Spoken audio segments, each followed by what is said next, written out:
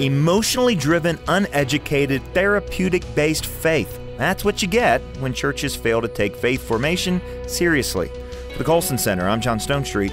This is Breakpoint. Last week, following the high-profile falling away from faith by Josh Harris, former Hillsong singer and songwriter Marty Sampson posted this on Instagram. It's time for some real talk. I'm genuinely losing my faith, and it doesn't bother me. The next day, he deleted the post and clarified that he hasn't fully renounced Christianity, at least not yet. Still, he admitted, it's quite shaky. He then reiterated his doubts and said, quote, "The majority of a typical Christian's life is not spent considering these things because they fall into the too hard basket."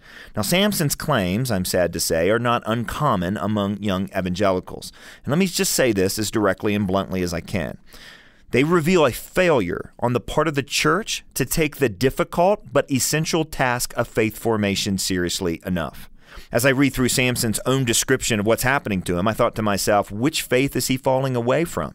And his words revealed a lot. First, he described a faith largely driven by emotion. Losing his faith, he said, did not bother him. In fact, he's happy about it. So, if his doubts bothered him and his faith instead made him happy, would he then reconsider? The fact is, too many churches sell Christianity with feelings. We're told how interested God is in our own happiness, our own meaning, and our own sense of purpose. But our feelings can't determine whether or not any of that is actually true. Second, the faith Sampson describes is an uncritical faith. Science, he says, keeps piercing the truth of every religion. Now, I'm not completely sure what that even means, but it seems to buy into a classic science versus faith narrative. It's just not true that science is ultimately opposed to faith. It's not true historically. It's not true today. Faith doesn't need to reject critical investigation. Third, Sampson describes an uneducated faith. He claimed that, quote, "No one talks about the seeming contradictions in the Bible, the fact that Christian leaders fall, or how a loving God can condemn 4 billion people to a place because they don't believe."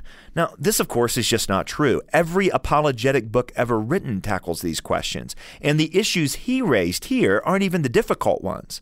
Still, while Sampson's mistaken that nobody's talking about these issues, he's not completely wrong in his critique. In fact, far too many churches avoid tough questions. Far too many fail to equip Christians on the current cultural controversies. In fact, too much of Christianity, especially evangelical Christianity, neglects intellectual discipleship altogether. Not even basic theology is articulated from some pulpits.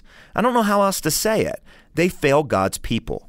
Fourth, Sampson also wrote that lots of things help people change their lives, not just one version of truth. Well, this statement reveals a misguided faith, one that smacks of what sociologist Christian Smith called moralistic therapeutic deism, that the point of religion and faith is self-improvement, and you can find that anywhere. But that's not what the Christian faith is about. Christian faith is discovering the truth about who God is, what He's doing in the world, and then, through repentance and His grace, aligning ourselves to that truth. Now look, I have no problem with Sampson or anyone else admitting their doubts. Most of us at some point in our journey of faith will encounter doubts about God's love, Scripture, about whether Jesus is really God, any number of things. In fact, I discussed doubt recently with apologist Brett Kunkle on the Breakpoint podcast. Come to breakpoint.org to check it out.